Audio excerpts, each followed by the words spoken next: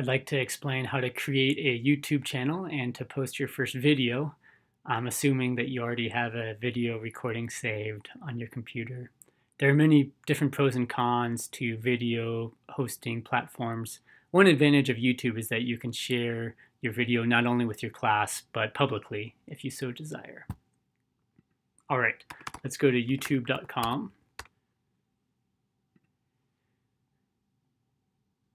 You can sign into YouTube with any Google account. I'll do so with my fake Google account here.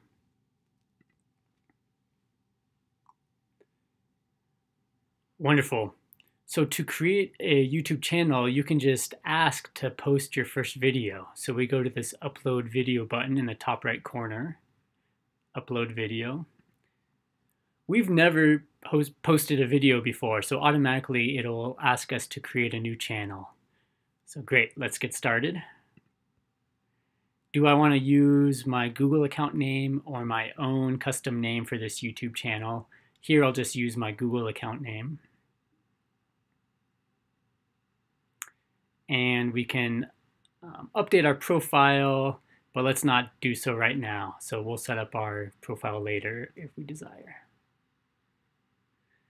Wonderful, so that was it. We've created our YouTube channel, and now let's upload our first video. I go to the same upload video button, and I want to upload a pre-recorded video instead of going live. Here I can now drag and drop a pre-recorded video, or I can select it from the file system on my computer. I have a video already. This is an introduction video to a channel on online instruction. So YouTube is starting to upload the video. It takes a while for a video to upload. While it's uploading, let's give the video a title. So an introduction to a channel on online instruction.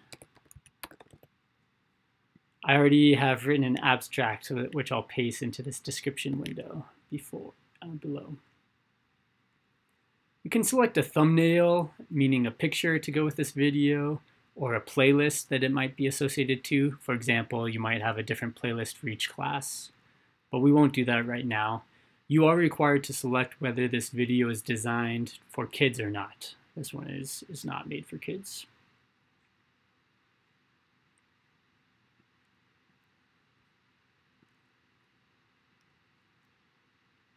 Wonderful, so I go to the next screen.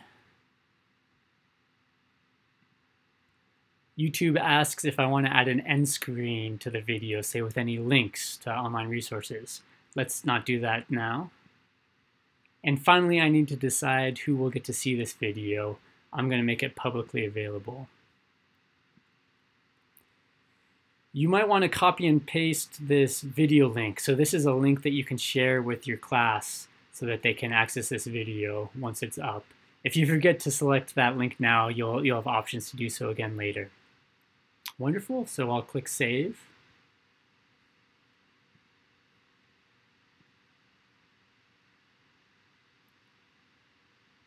And my video is now uploading, so it's not yet finished, but once it is finished, it'll be automatically available and public on YouTube.